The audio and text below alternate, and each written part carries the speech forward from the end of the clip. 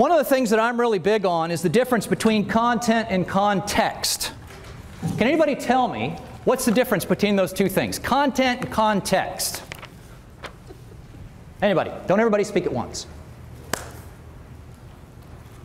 No ideas? All right, well, let me just ask this question then. What is content? It's stuff. It's what's in it, right? However you want to call it. So then what is context?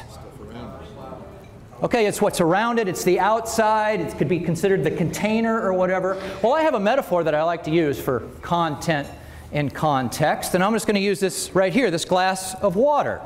Now, you can all see this, right? And even in the back of the room, you can tell there's some water in this glass. Can you tell that? Okay? So in this little metaphor here, the water would represent what? Content or context?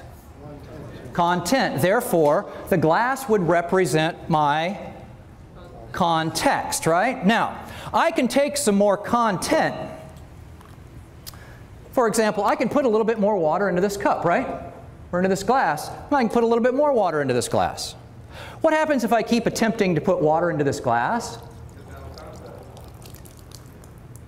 Well, it makes a big old mess down there, doesn't it? And I'm not used to doing this with a coat on. I got water all over myself, too. How about that? The whole point is the amount of content that you can handle is absolutely 100% limited by the size of your what?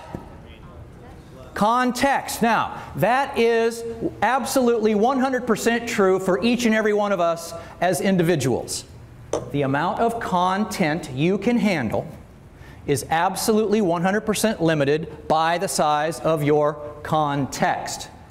I would go so far as to say the size of your life, the size of your career, the quality of your relationships, your ability to influence other human beings in your role, in your organization, is limited by the size of your context. Therefore, between today, Thursday morning, and Thursday afternoon, I have one primary objective with my presentations, and that is to help you expand your personal context regarding what is possible for you both personally and professionally, and in the context of this conference specifically as it relates to your ability to influence the human performance in your organization.